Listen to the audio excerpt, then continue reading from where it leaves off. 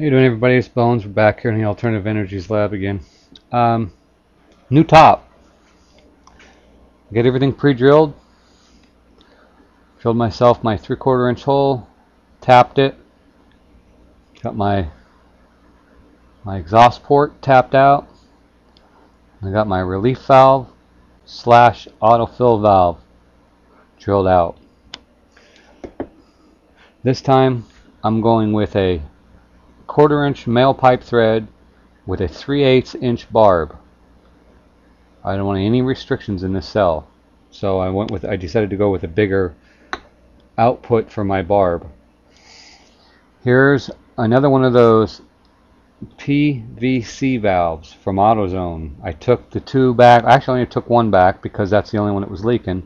Took it back and they assured me that it was just a defective valve, and bought a new one. Brought it home, had it on the van for 3 or 4 days, and it worked okay.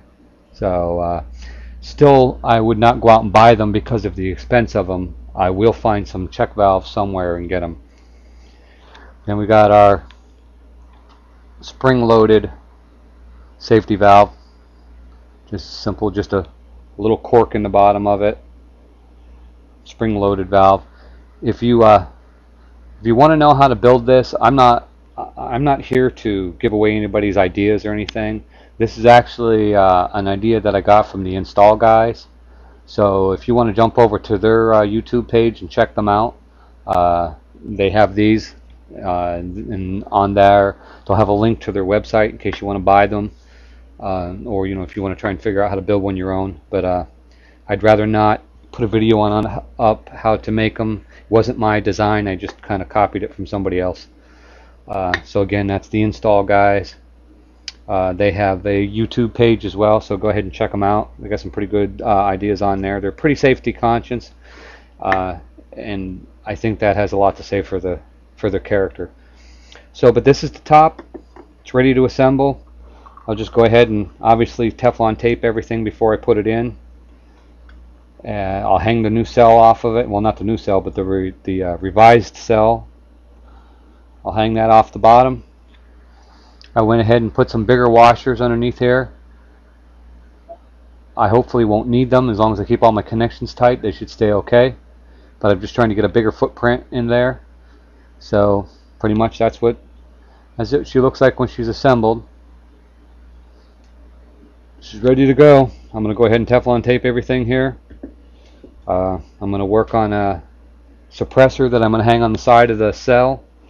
So this way I can locate the bubbler away from the cell. I don't have to have it right on the cell. So I'll just go ahead and build myself a little suppressor off the side of it. It's going to look similar to the SMAC unit, something like he has on there.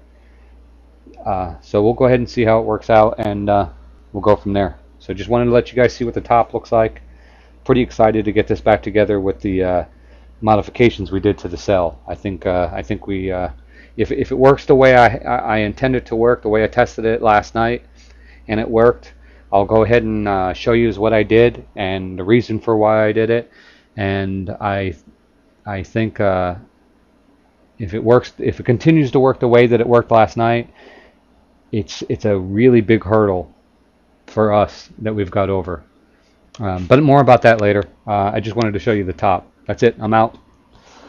See you on the next one.